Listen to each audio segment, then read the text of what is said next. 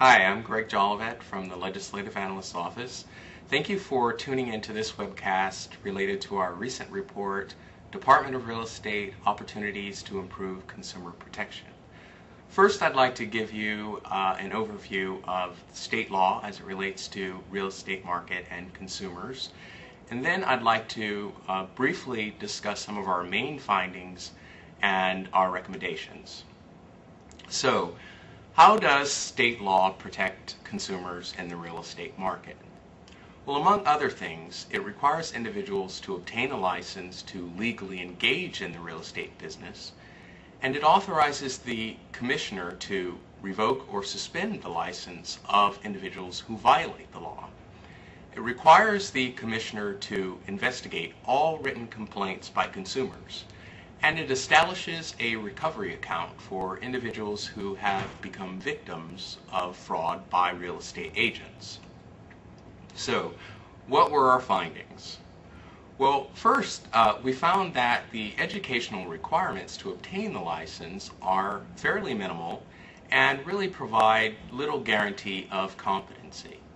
For example, we found that in certain cases, individuals may not be required to take a single course in an area of real estate in which they specialize, such as real estate finance or mortgage loan brokerage, for example.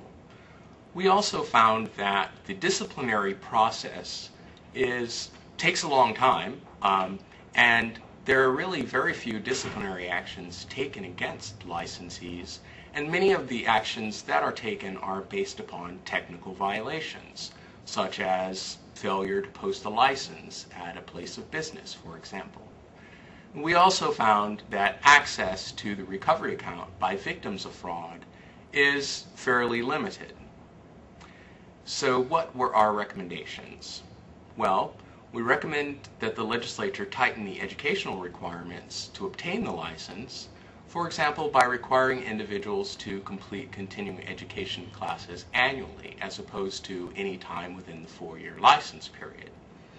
We also recommend that the legislature enhance the enforcement efforts of the real estate commissioner, for example, by authorizing additional penalties or sanctions, or by reducing the burden of proof in administrative hearings against real estate licensees.